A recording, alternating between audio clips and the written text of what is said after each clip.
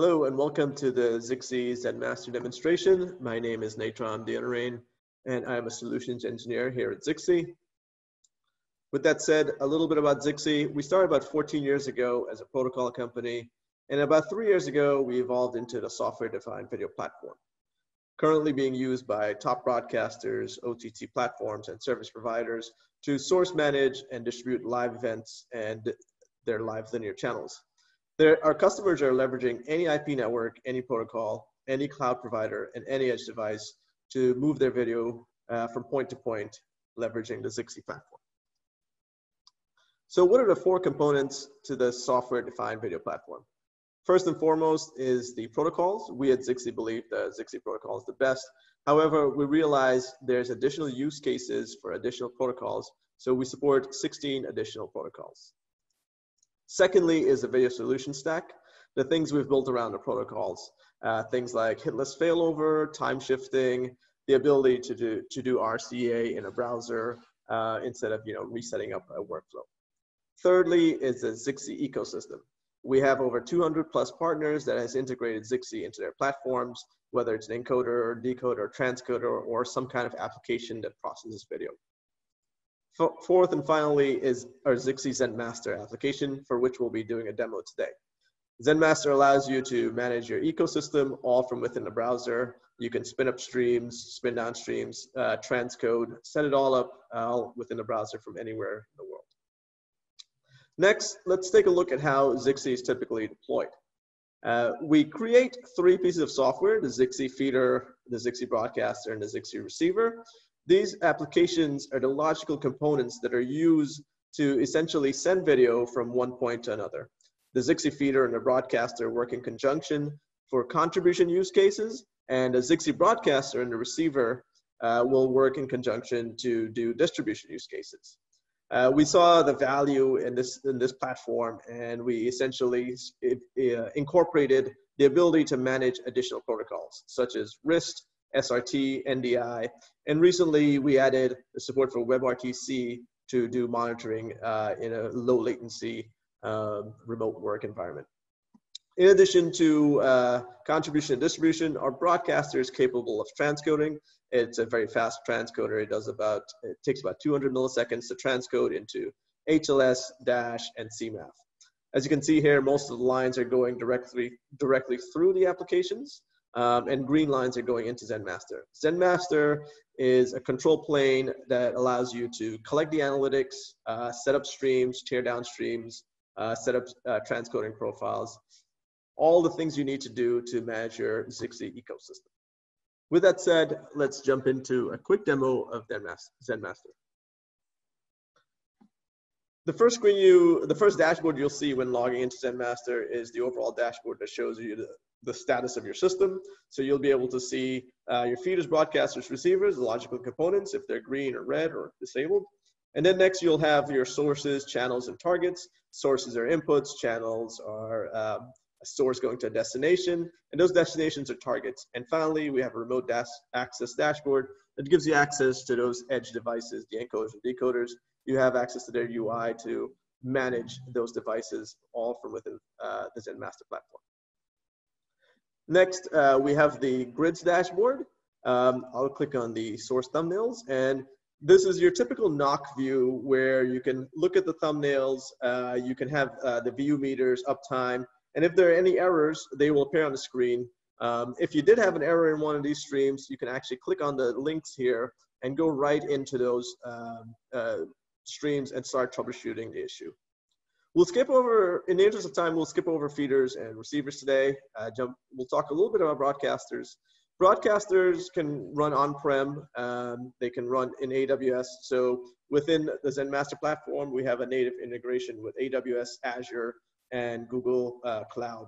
You can essentially jump into one of these clusters and spin up a new broadcaster at any time. So clicking on this button here goes into my AWS account, spins up a virtual machine, installs the broadcaster software, and makes it part of this cluster. Now, instantly, I can have expanded my throughput for this cluster, and I can add more video streams. Jumping into the sources So think of sources as all the content coming into the system. If we look at a source very quickly here, as you can see, there's a notification here telling me there's something wrong with this source. I can see that there's a thumbnail of the source. I can look at the metadata for the SCSI, the audio, or the video PID. And then there's a few more details on the left-hand side showing you, where the source is coming from, uptime, bitrate, all of that stuff.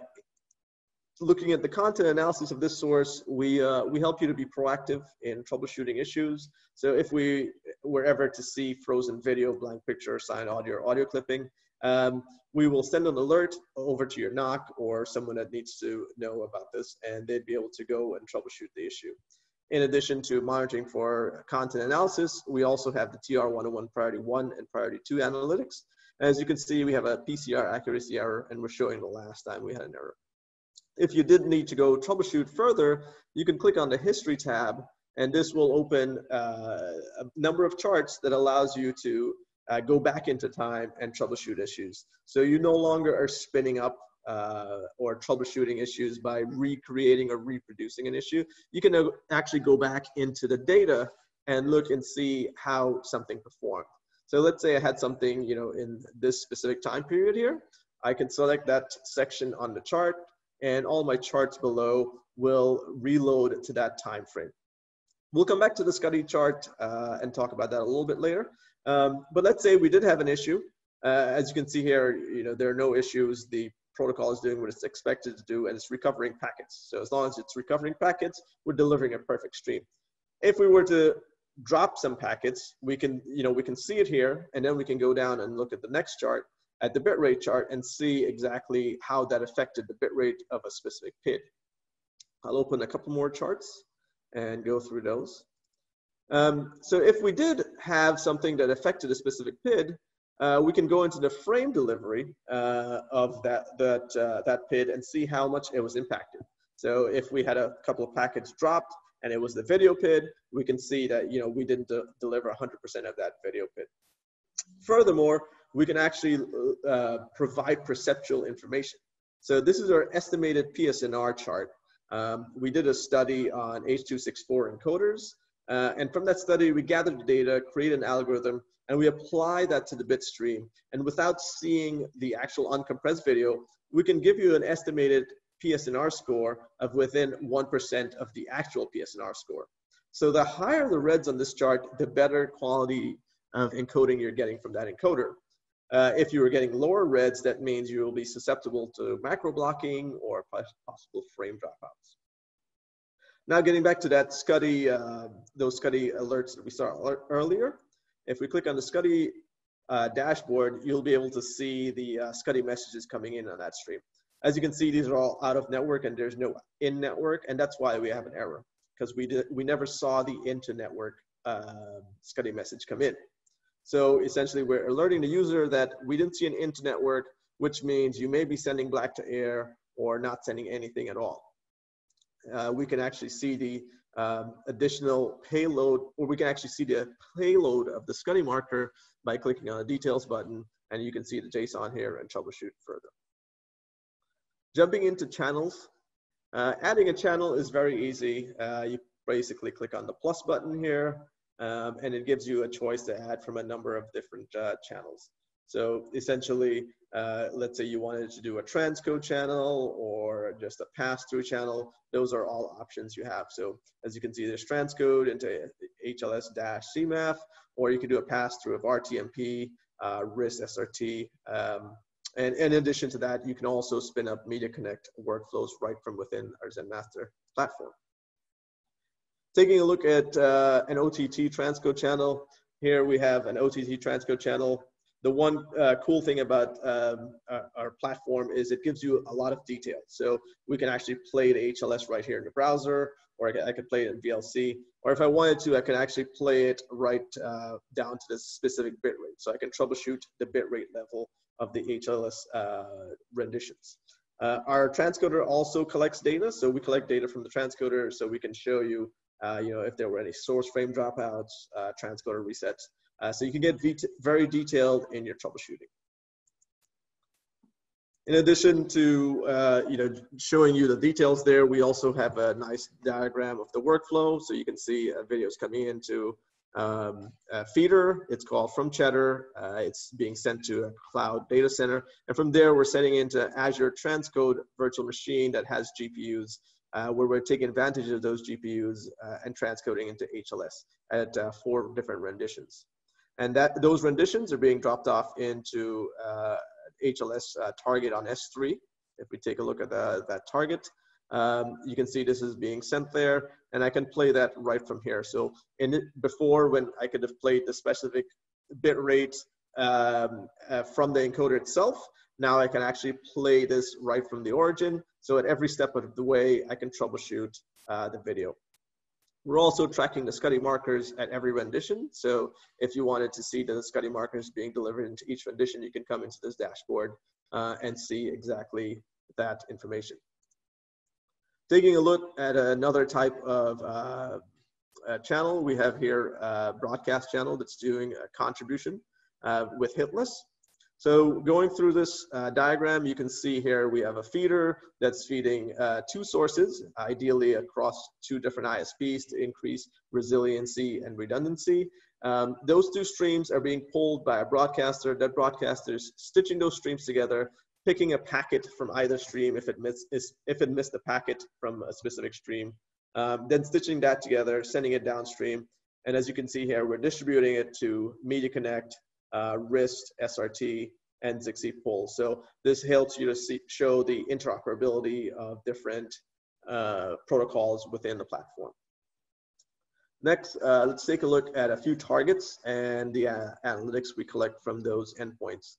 Our targets consist of either HLS, SRT endpoints, RIST, and we collect a number of details on each of those endpoints. So if I were to click on this RIST target here, I can see from the history that we have a number of details, on unrecovered packets. Very similar to RIST, we have the exact same details. So you're able to show that you're delivering to those endpoints. And if we had a Zixi endpoint, we have some more rich details on the Zixi endpoints, such as down to not recovered packets at a number level. So you can see packets that specifically were not delivered, or if you're delivering a number of PIDs, you can see that information here as well. Finally, I will talk a little bit about the remote access dashboard. So remote access dashboard gives you the ability to manage those edge devices, whether it's an encoder or a decoder. As you can see here, most of these are running in our headquarters at the 199 address. And if I wanted to manage those remotely, I can click on the open button here. And that essentially will open that encoder's full UI. I can now manage my edge device. I can spin up streams, spin down streams, and troubleshoot anything I have there. So that's a very quick overview of the Zixi platform. The last thing I'll show is our recent integration with the tag VS monitoring solution. So the tag system essentially creates a matrix that you would typically have in a NOC. And with all the remote work that's happening recently, if you have a tag system and you have the Zixi integration, you can basically send all your streams into tag, create that matrix, and then with Zixi, you're able to send that stream to someone to monitor. So if you have a NOC that's following the sun, you can send them, a bunch of video screens for them to monitor. Or they can monitor it from home via WebRTC. So clicking on this WebRTC link, this will open a new page that has that matrix coming from tag. And now I can open that and monitor this at home as if I was actually in a NOC. And it looks very real time, even though that may not be coming across on the stream. So that's it for the Zixi quick Zen Master overview. If you have any more questions, or if you wanted to contact Zixi, feel free to reach out to us at info@zixi.com. Thank you for your time.